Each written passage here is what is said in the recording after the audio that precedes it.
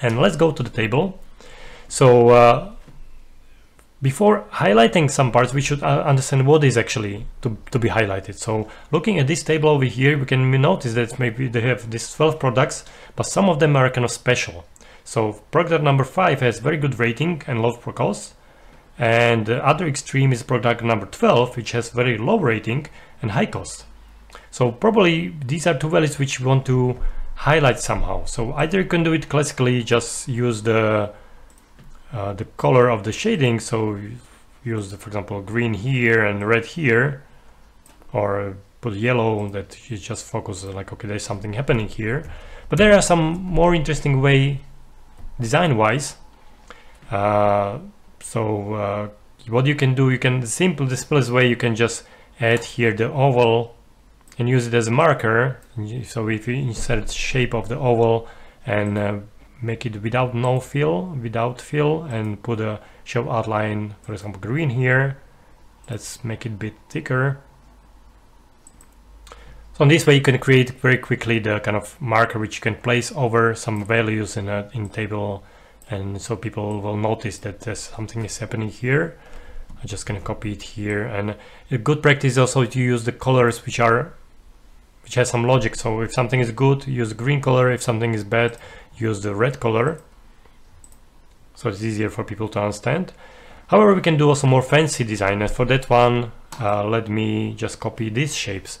In presentation decks which we share on infoDiagram, usually every presentation deck has a set of icons which we create and which we give people to, so they can use it. So here we really like this handwritten shapes, so we created them, make them vector, and so we can just copy them as a classical shape in PowerPoint. So let me just copy these two shapes. We can move this one on the side and replace them with a more fancy look of this kind of marker. So we can just show, okay, this value is somehow interesting. You can change the color of it the same way as you do work with the shapes. And also this is kind of blob or swoosh, which can be placed here or here, and again you can change this color this way. So this way you can show specific point in an interesting way. That's one thing you can do to enhance table design graphically and also lead the eye of the reader. Also, another thing you can use is to use color coding to make table more interesting and also express certain categories. So for example here, let's assume we want to differentiate that we have these 4 categories, 4 columns representing different categories. So we can assign color to each one. And for that one, let me use again the table style, because I would like to also use to show you use of the banded colors. So if I go here and let's say I'll want to make my table look more turquoise, so not gray, not the blue, but let's make it look turquoise. So use the turquoise style, and as you can see, we get rid of the grid. So the table now is using banded colors, so the lines are pretty nicely separated. However, we can work on the title, on the top. So if you want to keep this kind of graphical consistency, it's good to use one type of the color, so turquoise, but let's use the, let's say, lighter turquoise, and here darker one for the end one from the same color. That will guarantee you this kind of graphical consistency. And let's assume that rating is something which we want to especially underline, so we'll use the bit different color, yellow one. So that's probably the most important parameter which we want to show. We can eventually also change color of the stars over here, like I showed before. And this cell is empty, so it's making heavy the look, so we can just make it transparent. And this way you get a table which is more diverse by colors. We used one type of color and one extra one to show the more important parameter. Next thing which you can do, we should remember about the checking if the font is readable. So for example, on this one, the font this is already too low contrast, black on the quite dark background. So let's just maybe change text to white. Yeah, in this way we have a table which looks quite nice. It's not looking difficult anymore. Next thing which we can do is to replace the symbols, or use the kind of more fancy symbols. And so I have here rating, I replace with hour stars.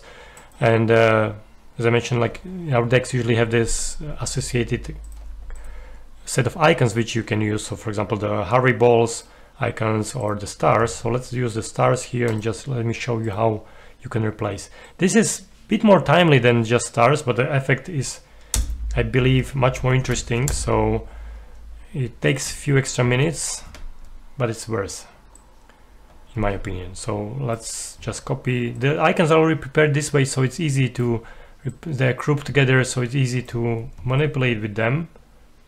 So what I'm doing now, I'm resizing with the shift, so that I'm keeping the proportions. And let me just copy this one here.